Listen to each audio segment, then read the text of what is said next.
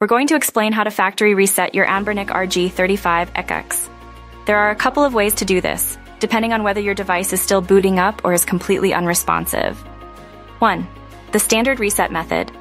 If your RG35XX is working normally, navigate to your system settings. This is usually done by finding a gear or cogwheel icon in your main menu. 2. Once in settings, look for an option that says System, Settings, or something similar. 3. Inside the system settings, you should find an option relating to resets, often labeled as Factory Reset, Reset to Factory Defaults, or Erase All Data. 4. Before proceeding, be absolutely sure you want to do this, as it will erase all your saved games, settings, and downloaded ROMs. 5. Selecting this option will usually prompt you for confirmation. 6. Confirm the reset and your RG35XX will begin the process. It may take a few minutes to complete. 7. Once finished, your device will reboot and you'll be presented with the initial setup screen as if it were brand new. 8.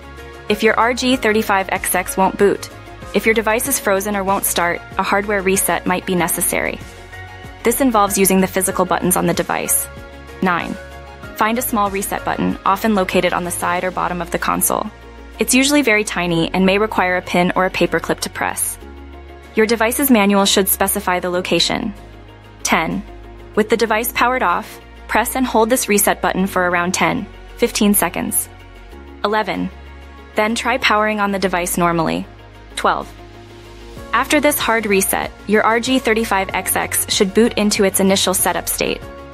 If not, you may need to consult your device's manual for further troubleshooting. 13. Remember that a factory reset is a permanent action. Always back up important data if possible before attempting this process. 14. Important note: the exact location of menu items may slightly vary depending on your RG35XX's firmware version. If you're having trouble finding the reset option, check your device's manual or search online for videos or guides specific to your firmware version. This should ensure you find the correct steps for your specific device.